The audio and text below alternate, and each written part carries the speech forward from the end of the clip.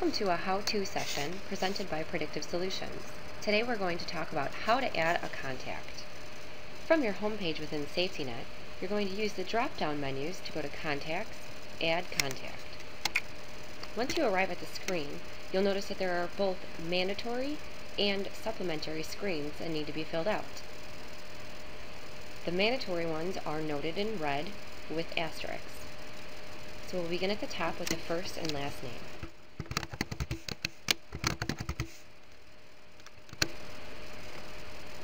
The email address is an important supplement box, as this is how they will receive any notifications provided through the system.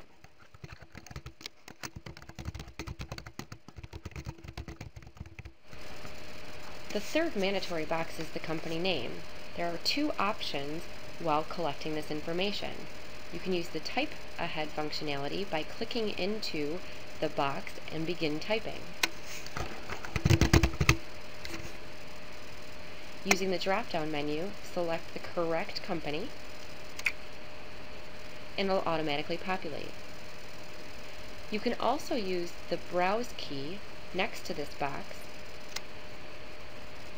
where a picker window will pull up all existing companies. You can click the radial button to the left of the company name and select Finish to populate this field. You will also need to select a location for which this contact belongs within the company. By selecting the drop-down arrow, all available options will be displayed and you can choose the correct one.